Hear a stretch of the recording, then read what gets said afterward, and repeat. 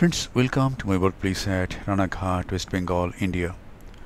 In this video, we are going to observe management of an intumescent cataract.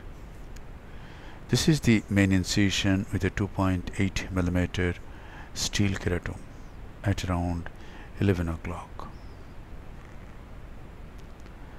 And now in this case, I'm going to make two side ports. This is a side port on the right side. This is another side port on the left side of the main incision. The side ports are about 2.5 to 3 clock hours away from the main incision. An air bubble is injected. Beneath this air bubble, trypan blue dye is applied, and after a few seconds the dye is washed out.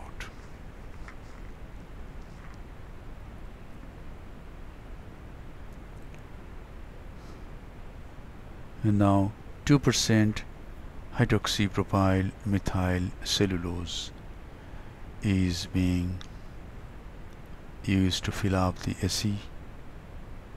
And now watch Rhexis. As the anticapsule is punctured, there is oily fluid coming out.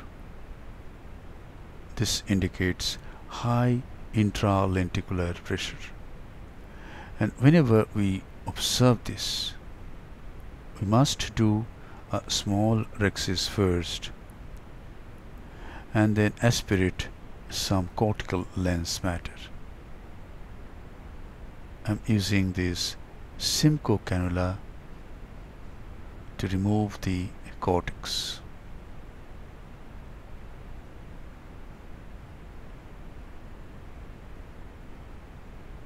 As I hydrate and tapped the nucleus, the cortex from the posterior aspect comes anteriorly along the equator.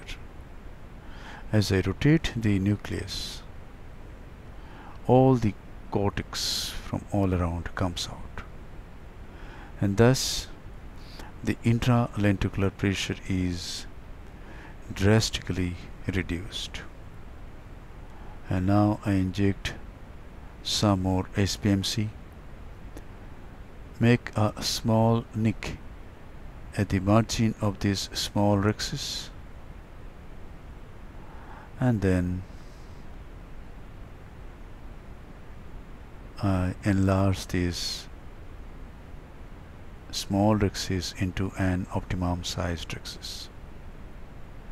If you use only HPMC, and if you make a C flap first and then convert the C flap into a small Rhexis, then you can call this MoMiRhex, Mohanta's mini Rhexis.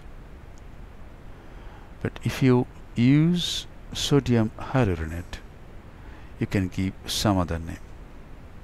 In my technique, I use only hydroxypropyl methyl cellulose and no other viscoelastic substance. And now this is submarine chop. The tip of the Phaco needle goes through the substance of the nucleus, and a very good crack is obtained. 180-degree rotation, and the two heminuclei are completely separated. Now each heminucleus is subdivided into two pieces. In this case, I am further subdividing this small piece into another two pieces, and now emulsifying the small pieces.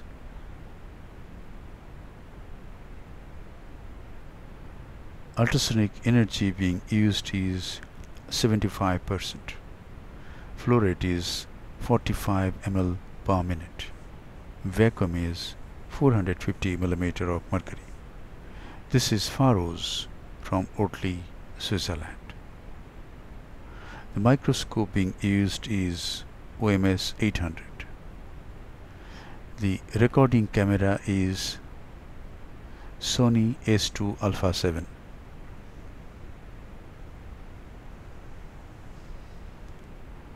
And now this is the last nuclear fragment. At this time, I decrease the parameters. Flow rate is 30 and vacuum is 300.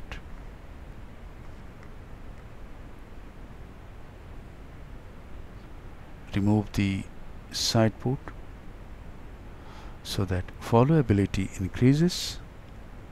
Posterior capsule goes behind. No leakage from the side port, so the antechamber is more stable. The tip of the phaco needle is at the iris plane and at the center. This is a small piece emulsified. Some visco, and now I'm going to use a 23 gauge Simcoe cannula to remove the cortex. Yes, it is being removed very easily.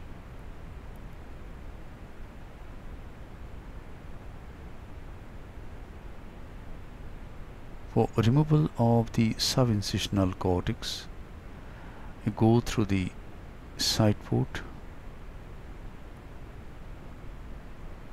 and remove the cortex. The right side port was used only for making the puncture.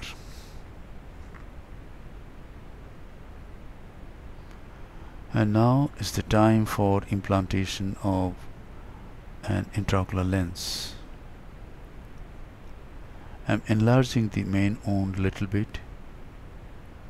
The main wound size becomes about 3 mm after extension. And now a single piece monofocal intraocular lens is implanted in the capsular bag.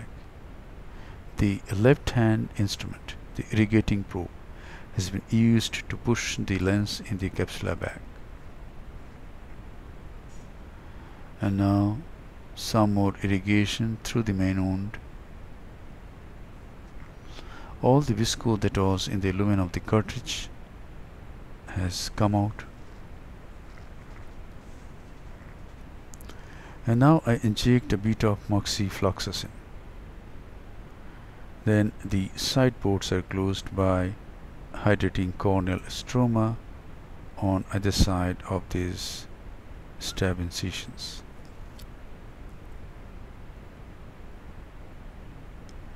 The right side port has not been used, so it doesn't require any hydration.